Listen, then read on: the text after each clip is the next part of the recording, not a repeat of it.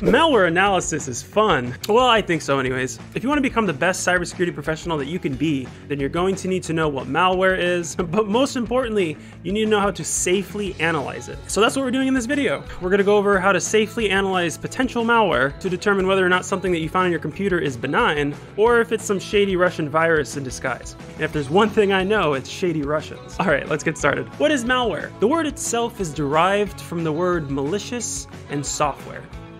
Malware. Us IT people sure are creative, huh? Any software that has a malicious purpose can be considered malware. That app that you downloaded that tracks all your behavior, probably malware, and you need to get rid of it like now. So how do we investigate these sus apps? Well, there's two primary methods. There's the static and passive way, or my favorite, the dynamic active way. Warning, the malware in this video has been handled by trained professionals. For your safety and protection of those around you, never handle PMS without ADULT. Some things to keep in mind when you do malware analysis is that you make sure that you're doing the analysis on a computer or virtual machine that sole purpose is to do malware analysis with closed or monitored network connections. The last thing that you want to do is unleash a worm on your home network, or worse, your company network. That would be an awkward phone call to your boss. Oh, hey boss, remember that Stuxnet thing? The static passive method. This involves analyzing the malware without executing it, checking for strings in the code, checking for the PE header, or for the more advanced analysts, you can run the code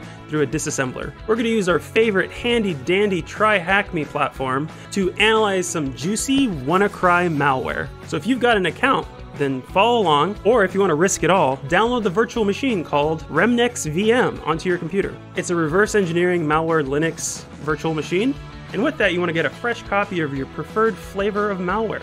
Yes, I'll take the ransomware special. Superb choice, sir. How would you like it served? Let's go with the fish. And can you add some self-propagating worm to it? Superb choice. Yes.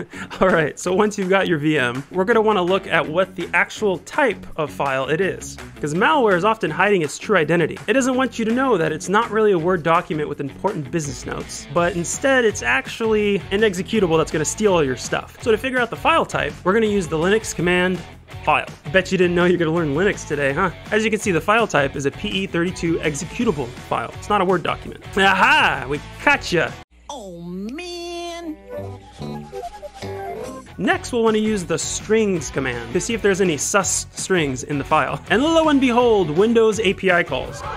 Windows' one true weakness is in fact itself. Oftentimes the output of the strings command is going to be too large for the display, in which case you'll want to send the output into a file like this.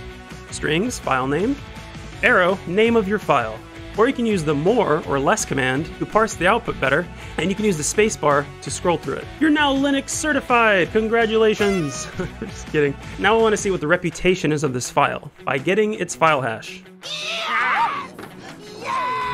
So you can use any of these Linux commands to get the file hash, MD5 sum, SHA-1 sum, and of course SHA-256 sum. Then you're going to want to put that file hash into VirusTotal, and boom, it lights up like a Christmas tree. Now file hashes are a great way of statically determining the maliciousness of a file, because even if one bit gets changed in the file, that completely changes the file hash. This is like a double-edged sword though, where you can use the file hash to determine whether a file is malicious or not, but a bad actor can also just change a bit in their new version of the malware, and the malware won't be searchable in these reputation platforms. The platform itself can also give you a ton of information in the various tabs on useful indicators of compromise that are related to the file hash, and then you can use that to investigate. Now let's get a little more sophisticated and check out the PE header of the file. The PE file header contains the metadata about a portable executable file, and there's loads of useful information inside of it that can give you some insight into the nature of the executable. Now this PE header is going to vary by the compiler that was used to generate the file, but typically you'll see sections that include the CPU commands that the executable does, as well as showing functions that the file calls using the Windows API. If you see a function like internet open or URL downloaded file function called in the header, then it might be time to consider network quarantining the computer if you haven't already done that by now.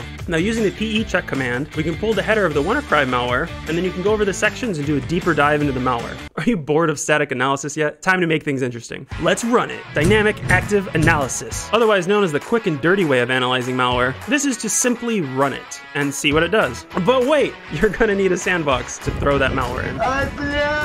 Now, there are a lot of options online that you can just download and install. Some options are Cuckoo's Sandbox or Cape Sandbox, but if you don't want to install them on your computer, which is far more complicated and far more risky, you're in luck because they have online versions as well. My personal favorites are AnyRun and the CrowdStrike built-in sandbox that I use pretty much daily. Now, unless you know what you're doing, then uploading malware, even to an online sandbox, can go wrong.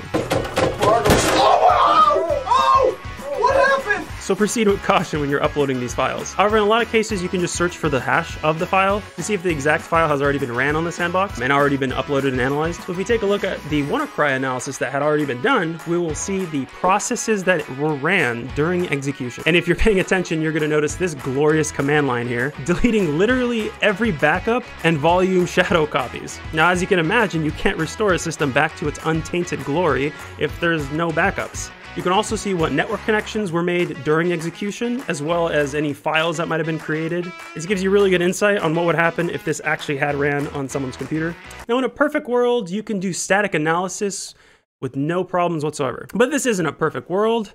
This is Earth, and hackers don't like it when you try to stop them from stealing your stuff. So they obfuscate and package the code to make it harder for you to do any analysis on it, to make it harder to statically check for strings or even pulling the PE header from the file. If we try to run the strings command on this file, you'll see it's nothing but random characters. That's no help at all. And if we run the PE header of the file, it even tells us the file is most likely packed. So what do? Just throw it in the sandbox. We can't do that either. Unfortunately, hackers are getting wise to us and are sandbox proofing their malware. Sprinkle in some long sleep calls, some user and VM detection, and you've got yourself a Gen Z malware.